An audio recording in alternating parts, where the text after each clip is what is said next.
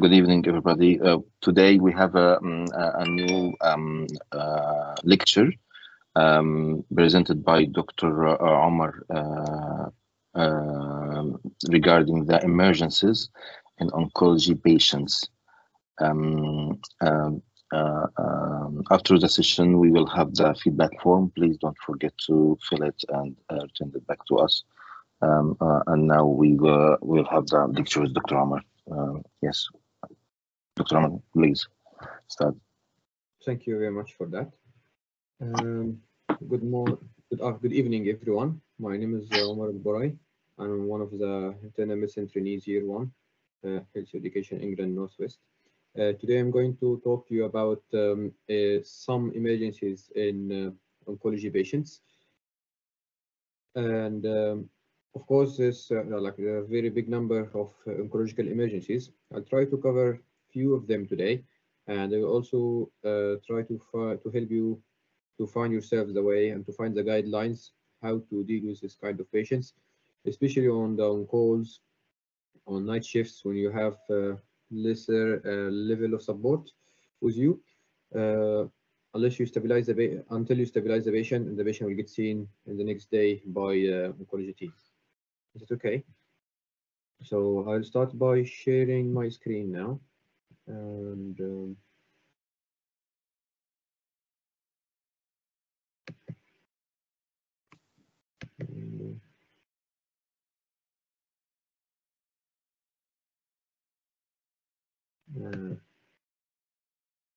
one second, I've got some issues. Can you see my screen? Yes. Okay. Can you see it now? Yes, we can see it. Okay, you can both see it. So yeah, today we're going to talk about some oncological emergencies. There are a lot of them, and we're just trying to today to discuss few of them. I would really appreciate if you can engage with me, and we can make the two-way conversation, and you tell me what your thoughts and how would you manage these patients.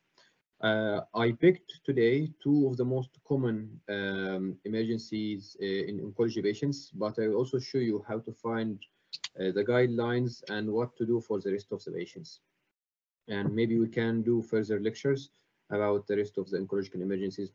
Maybe we can make it a series of them. So our ILOs for tonight, by the end of this session, I want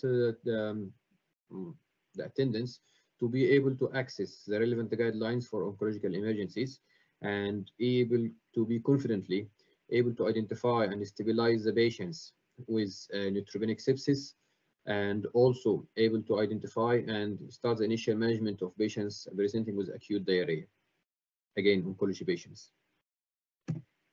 So just a quick background, cancer is not something maybe it's bigger than you think. It's not something, it's not few cases in the UK. Actually, in the UK, between 2016 and 2018, there are almost 500 new patients with cancer diagnosed, and also mortality is a little bit high.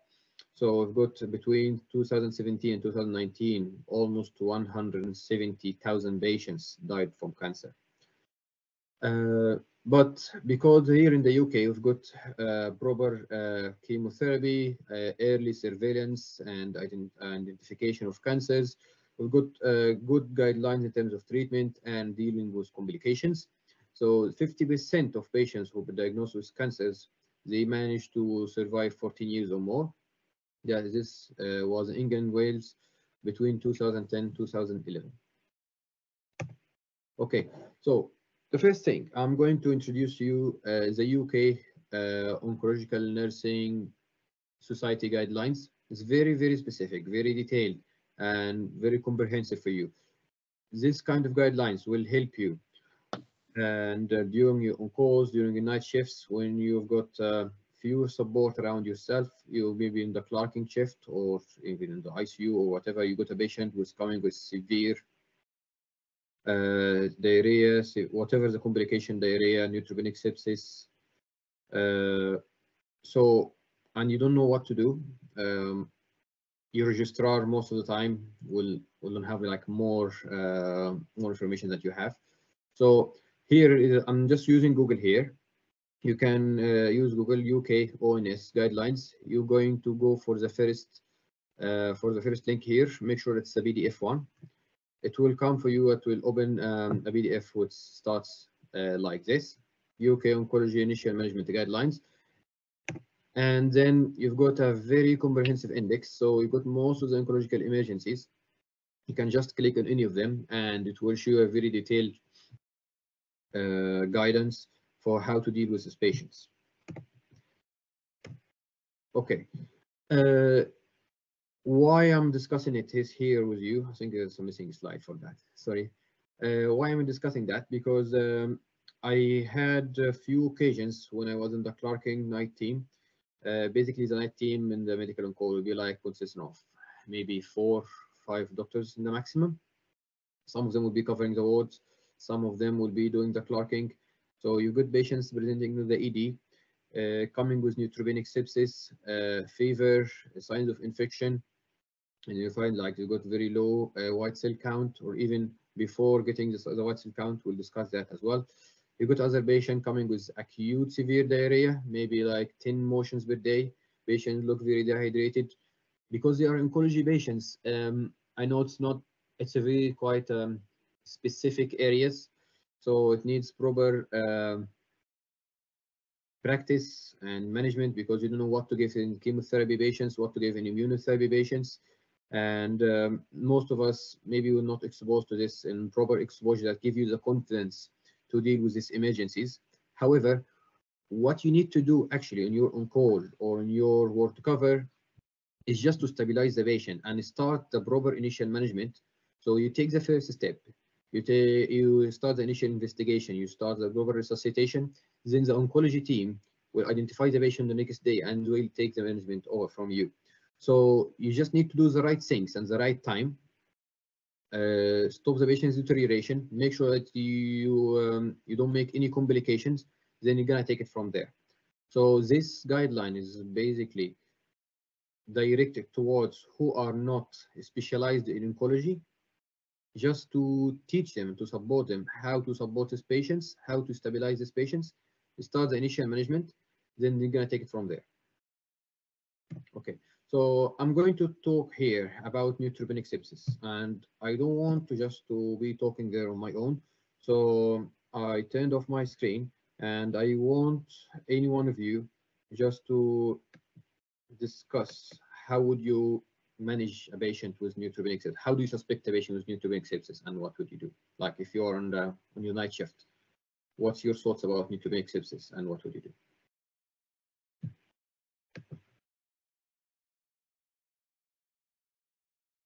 Any thoughts? Yeah, go on, Marcin. Yeah, I think you will have the red flags of sepsis and an expected source of infection. Plus, the neutrophil count should be, I think, less than 500, if I'm not wrong. Yeah, that's right. This is a definition of neutropenic sepsis. Mm-hmm. Anyone else got any thoughts about what would you do if you got a patient with this signs Mohsen mentioned? What would you do for that?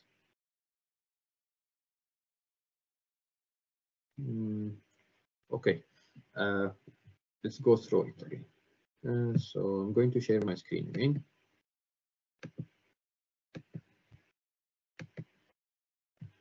Yes, so as Mohsen said, we're going to, okay, first of all, just a background. Patients with, okay, patients who received recently or are currently receiving systemic anti-cancer therapy, or have previous history of hematological malignancies or myelosuppressions or bone marrow failure for any reason, have got the potential risk, got increased risk of neutropenic sepsis. Of what? Neutropenia. Neutropenia means just like generally low white cell count, and yeah, and of course, because they got low immune system, they will develop sepsis easier than other population. Just a quick overview of the pathophysiology. I'm not going to explain it in details, but you're going to explain it in very simple terms, as one of the hematologists explained it to me, that infection of one of the causes that can cause bone marrow suppression. So if the patient already got bone marrow suppression because of chemotherapy or because of infiltration of bone marrow for any reason, they are at risk of getting this worse. And when it gets worse, because there's no immune system already in the first place, so this is how they develop the sepsis. So it's called neutropenic sepsis. Suspicion, yes, as Mohsen said. So you need to have very low threshold, very high levels of suspicion for neutropenic sepsis. You need to pick it up. How to pick it up? You get a patient with, again, a history of cancers on chemotherapy, history of bone marrow suppression, bone marrow transplant, on any kind of anti or immunosuppressant treatment. Someone coming with signs and symptoms of infection, you might identify septic focus, you might not. But the patient will be generally tired, feverish, all the investigation, all the symptoms for infection. Then some of them may present with some already investigations arranged by the GB, arranged by the oncology team as an outpatient. Maybe the investigations already be done in the ED. Some of them may have not got the investigations yet. The rule here, if you got suspicion of neutropenic sepsis, you need to take bloods and start antibiotics immediately. You don't need to wait for the full blood count results. You can start the first dose of the antibiotics, awaiting the further results. But don't delay delivering treatment for these patients just because you're waiting for the results of your investigations. And the rule here say like door to needle time shouldn't be more than an hour. So in 1 hour, patient presenting from front door of the INE, I know this is a guideline rule. It never happens in the NHS now. The patient can wait in the corridors for 12 hours. But the ideal rule is needle to time, door to needle time should be less than 1 hour. So our approach here, so you identified this patient and you suspected neutropenic sepsis, and then now what should you do? You've started already the antibiotics, and we're going to speak about the antibiotics later.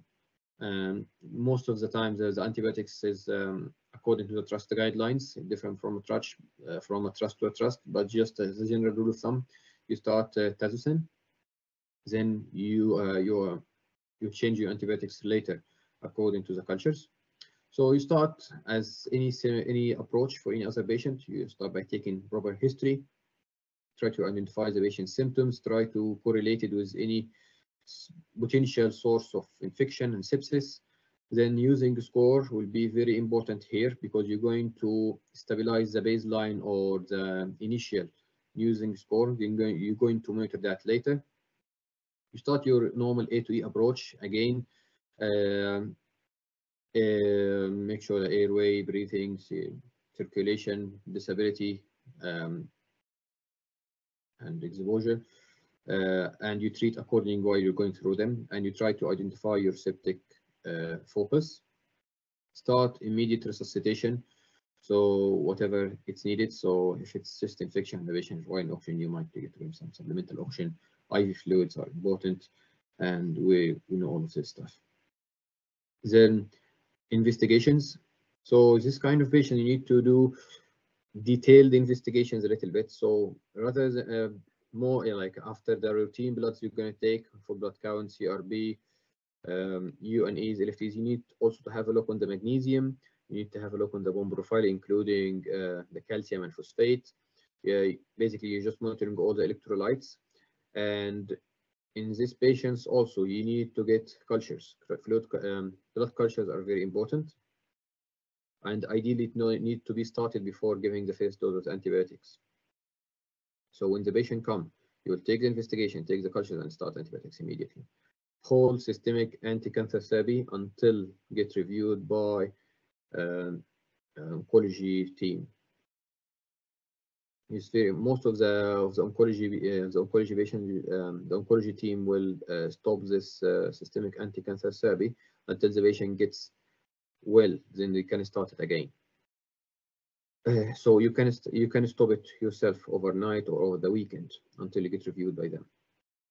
Then after that, you will need to initiate the monitoring plan for this patient. I know in ICU, for example, the using score is not doesn't work there, and there's already hourly review of the patient's observations, but this doesn't happen on the ward. So you need to put in your plan that this patient will need daily UNEs and electrolytes for blood count, CRP, and you need the patient at least to have using new scores at least 6 hourly to monitor the patient's progression. Then further investigations will need to be arranged as well. So now, after stabilizing the patient, after doing your A to E approach, you might have identified your septic focus. You started antibiotics, you're taking your cultures, you started the proper resuscitation, you hold the sac. So patient might need further investigations to identify the potential source of infection. So for this patient, you might need some swabs, like if the patient got any wounds, wound swab, throat swabs. There's something called rapid GI panel, which is a rectal swab. It can find loads of agents, especially this thing will be helpful in diarrhea. A stool sample, urine culture, and of course, if the patient, many patients got big lines or mid lines. If the patient got a central line, you will need a culture from the central line and a peripheral culture. So you need to get culture from both sides, and to see, to examine the site of the line carefully for any signs of infection or cellulitis or line infection. Okay, and yeah, that's it for the neutropenic sepsis patients. Has anyone got any questions? Yes, I have a question here. Yeah. Yeah, Dr. Mohsen first. Okay, go on. You are muted, Dr. Mohsen. You're still mute. You're still mute. Yeah. Okay, sorry. Yeah. Thanks, Ahmed. Thanks, Omar. Just a comment about the line-related sepsis in general, not specifically for neutropenic patients. It's like a common sense that everybody will look at the site of the line to diagnose line-related infection. Just bear in mind, the site infection is cellulitis, but if it's absent, it doesn't exclude line-related sepsis, because the line is, going towards a central or a peripheral vein. There might be colonization at the tip of the line, but not causing cellulitis at the site of infection. So in this case, you'll have to take paired cultures and depend on them before easily examining the site of insertion and excluding line-related sepsis. So it's just one of the comments which we face commonly in ICU. Yeah, I agree with that. I think, yeah, that was discussed with one of the microbiology consultants. Yeah, the paired cultures, and then if there's any suspicion of line infection, you need to take the whole line out and send the culture for the tip for cultures. Yeah. Thank you for adding that. Sure. Yeah, Dr. Mahmoud Mustafa. Yeah, I just had a question about the whole SAC thing. You said it's anti-cancer survey. What does it mean? Anti-cancer, systemic anti-cancer therapy. Oh, okay. The chemotherapy, basically. Yeah. How oncology people like to call it. Yeah. Okay. Thank you. Lastly, my question, and the fact that this patient is neutropenic, does the patient needs to be isolated so to prevent any chest infection or something like this? Yes, the patient needs to be isolated in a side room because they are a higher risk of catching an infection from the hospital. So I think the guide, the local protocols, in our trust here, all the patients with neutropenic sepsis or suspected any kind of immunosuppression, they will need to be isolated in site room. Seems to be logic, yeah. Yeah. Okay. Thank you. Regarding the SACT thing, I think SACT, systemic anti-cancer therapy, because it's a broader term to cover chemotherapy and immunotherapy and the other biological agents. That's why they put in the term SACT. Okay, and I'm just before we go, again, I'm going to just quickly show you the guidelines for it. I'll show you how helpful is it and how it takes you with from a step to step before we move to the next topic. Okay.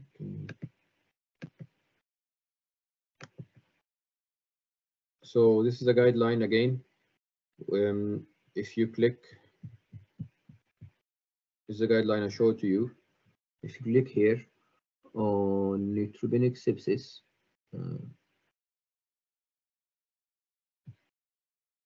it will show you everything. So it will show you the antibiotics, what to give, and how to rapidly resuscitate the patient, and what to do in day 1, day 2. But you don't need to do that. You just like you do the first one, the initial management, and oncology team will take care of the patient later. Okay. So next one is we're going to speak about acute diarrhea. Again, patients presenting with acute diarrhea in oncology patients presenting with acute diarrhea. Would you please discuss or express your thoughts about that? What do you think might be the cause? What might not be the cause, and what would you do about that?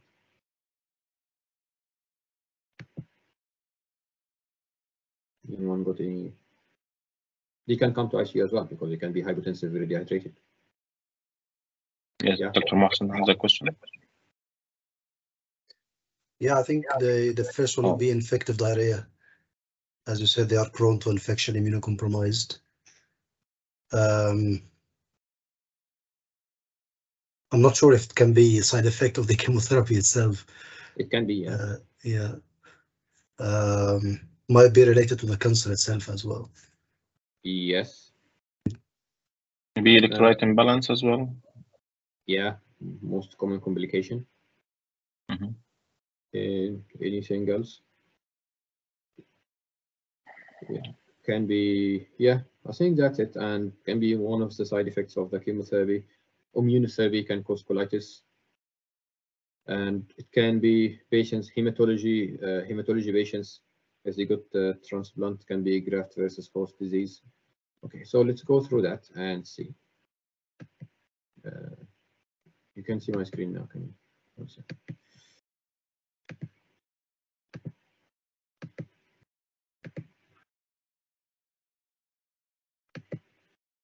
Okay, so acute diarrhea.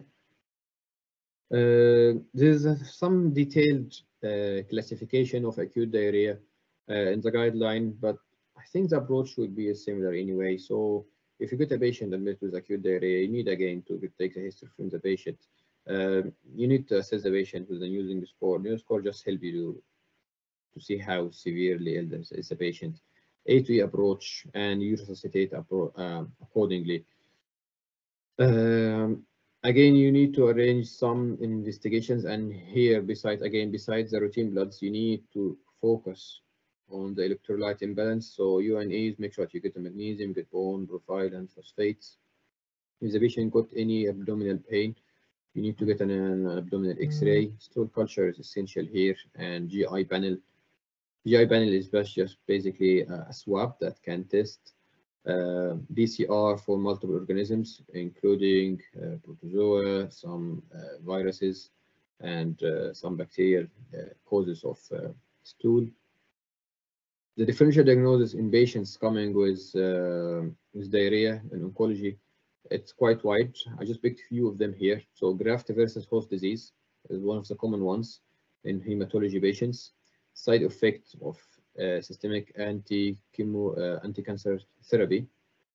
Side effect of immunotherapy, again, as we said, colitis, infection, as Mohsen said, radiotherapy, and any radiotherapy directed towards the abdominopelvic area, can cause diarrhea.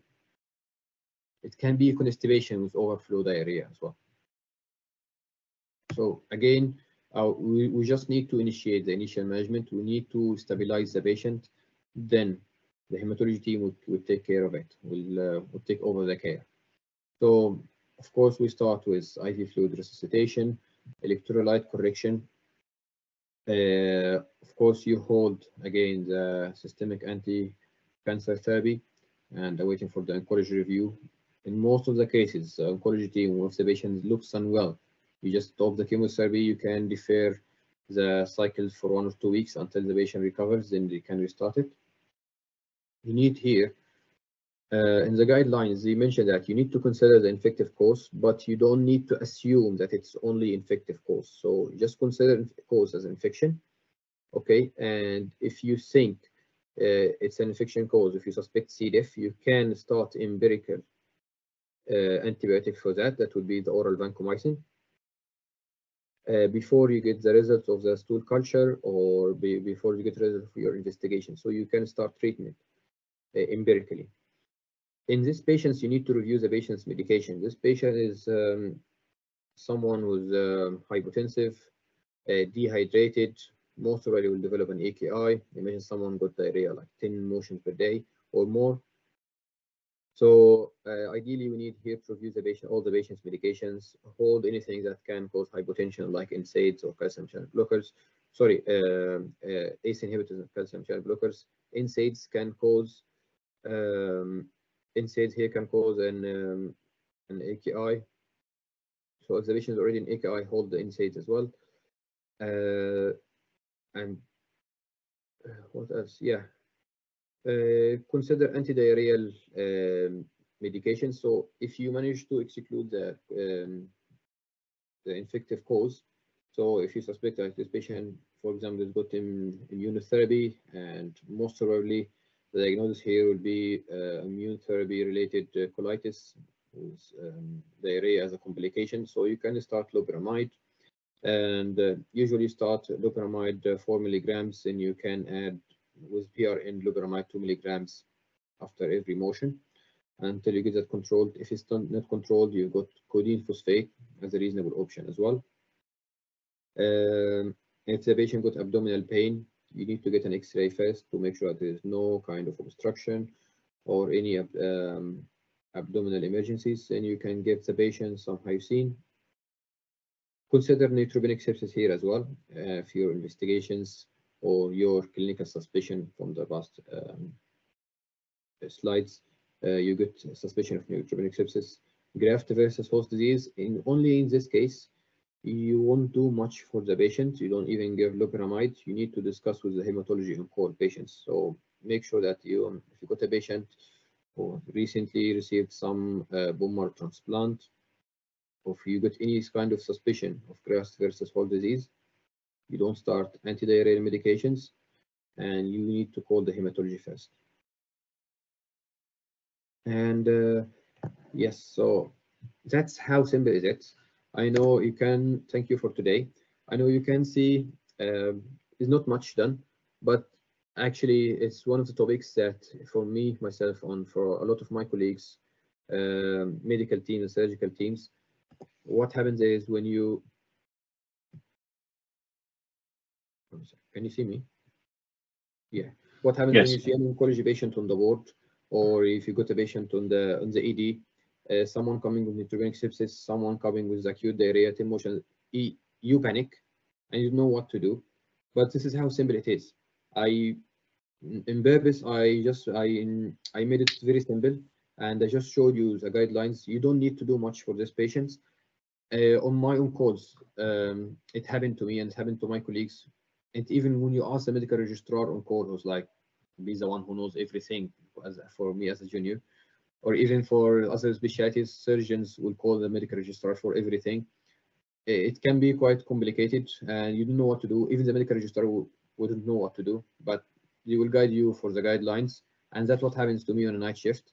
Like, I've got a patient with this severe diarrhea. We didn't know what to do. I asked the midreg. She didn't know what to do, but then she told me, like, try these guidelines. And actually, it was very helpful.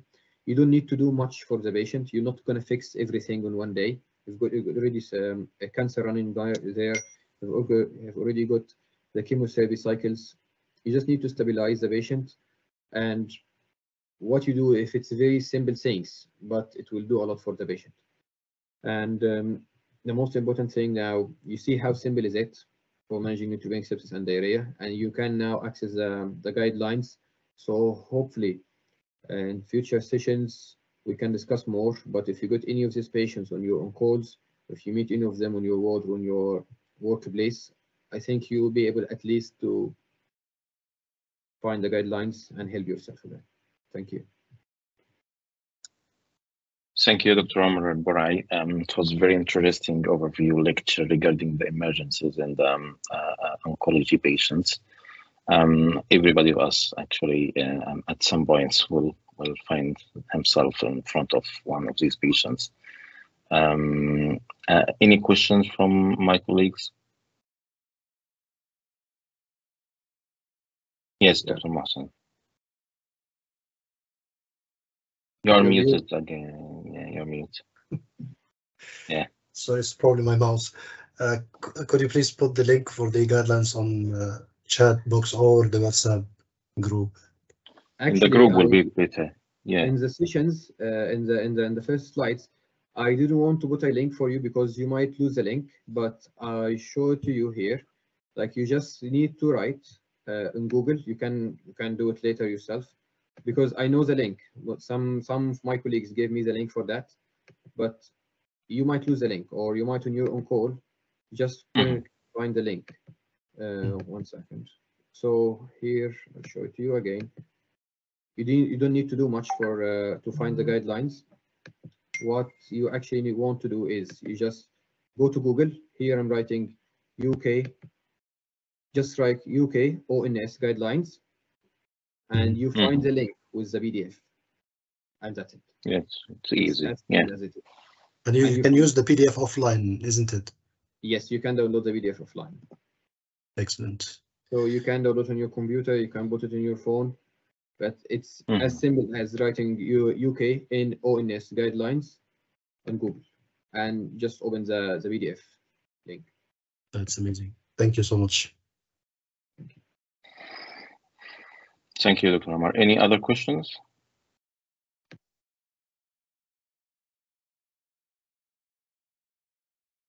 Okay. Thank you very much, Dr. Omar. Please, my colleagues, don't forget to fill the feedback form, so everybody will get his certificate and the CDP points. Thank you very much, and see you soon in another lecture next week. Thank you. The feedback form is in the chat now, and yes, it's also in the group. Thank you very much, Dr. Omar. Thank you. Thank you. Thank you. Thanks, Omar. Bye-bye. Thanks, Ahmed. Bye. Thank you. Bye-bye.